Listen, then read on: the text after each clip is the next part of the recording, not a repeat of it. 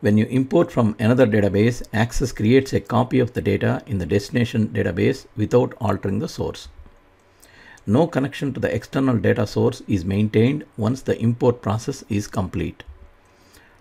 On the External Data tab, in the Import and Link group, click on New Data Source, select From Database, and then Access from the shortcut menu.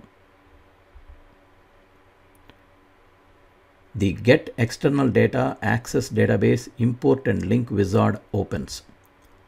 In the File Name text box, type the name of the source database file or click on Browse to display the File Open dialog box.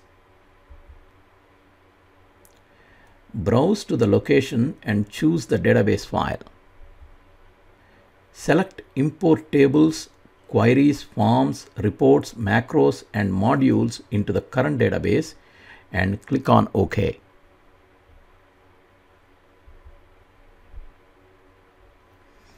If the source database is password protected, you are prompted to enter the password. The Import Objects dialog box opens. You can import multiple objects in a single import operation. Click on Options to specify additional settings.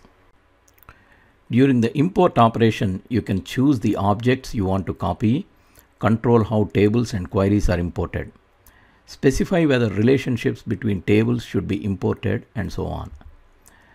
In the Import Objects dialog box, on the Tables tab, select the tables you want to import. Click on the ones you want to import.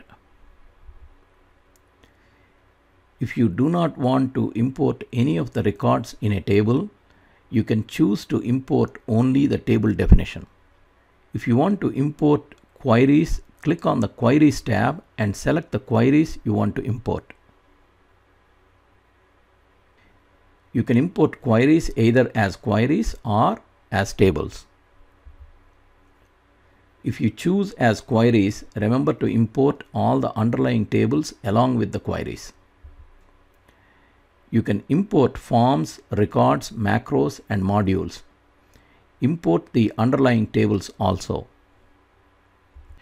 To cancel a selected object, click on the object again. Click on OK to finish the operation. Access copies the data. The Get External Data Save Import Steps dialog box appears. Select the Save Import Steps checkbox if you want to save the import steps for future use. Click on Close. The import operation does not overwrite or modify any of the existing tables or objects. If an object already exists in the destination database, then a sequential number is added to the name of the imported object. For example, if employee already exists, the new imported table is named employee 1. See how the relationships have been imported.